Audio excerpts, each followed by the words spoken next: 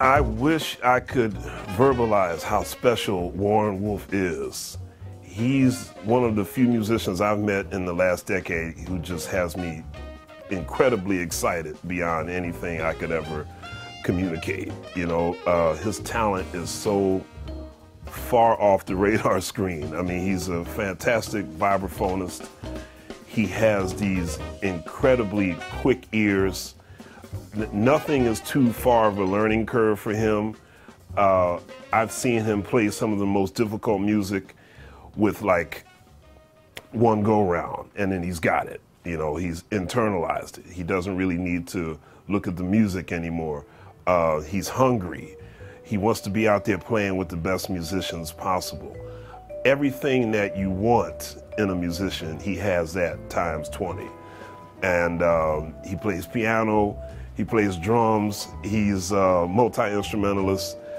But even more than that, what makes all of his musical qualities so great is the fact that he's such a beautiful person.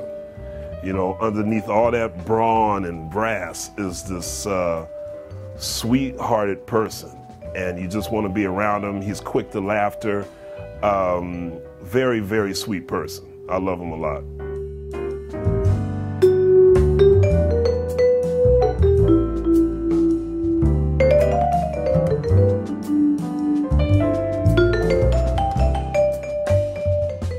I first started on the vibes and the marimba when I was a child, when I was about 3 years old. My father, Warren Wolf Sr., well, he actually started when I was born, which was November of 1979. He bought us first set of vibraphones, and when I was, you know, when I was about the age of 3, that's when I was able to communicate with my dad. And he started giving me lessons when I was a child. He would sit me up on a stool, and I would just play, you know, little teeny melodies, you know, ABCs and things like that. And eventually, as time went on, I started going to Peabody Preparatory for about 13 years, on to Baltimore School for the Performing Arts, to Berklee College of Music, on to the professional career.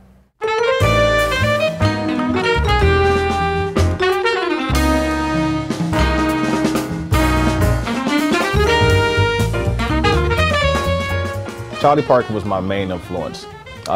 When it comes to my instrument in general, it's always been either Milt Jackson or Bobby Hutcherson. Those two were the ones that got me started, you know, as far as learning different ideas when it came to the vibraphone. But generally, I'm the type of person, I've always been attracted to more horn players or piano players. Charlie Parker, Miles Davis, Chick Corea, Herbie Hancock, those type of guys.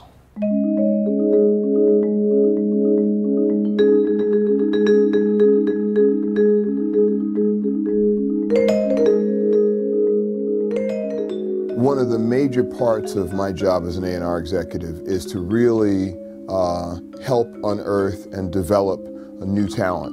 And that's probably the most exciting thing about this session, because Warren Wolf is one of those rare individuals that comes along maybe once or twice in a person's career, who has the potential to move the whole music forward because of his prodigious talent, his outsized personality, and the respect that he has already at such a young age with his fellow members, his fellow artists on the bandstand.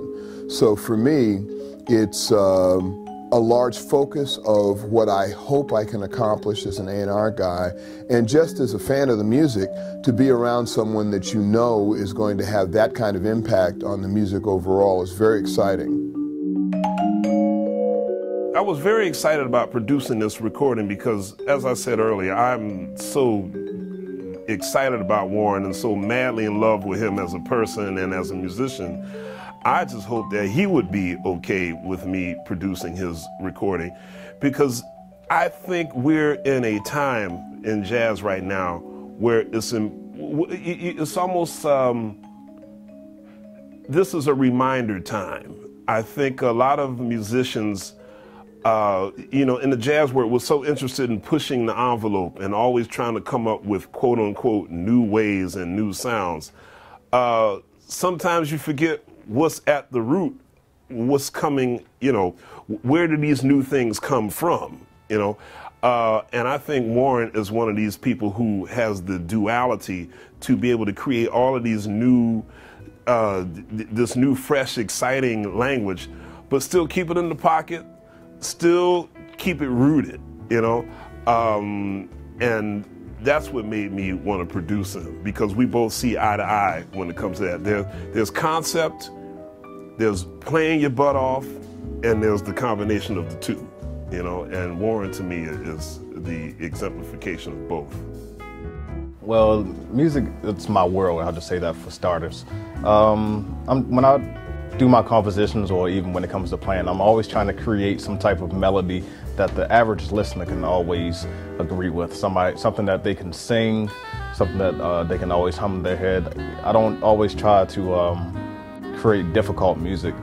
I interpret that through everyday life, so many different ways, you know, just listening to music on the radio, everything is just recognizable. I just want my music to be just like that.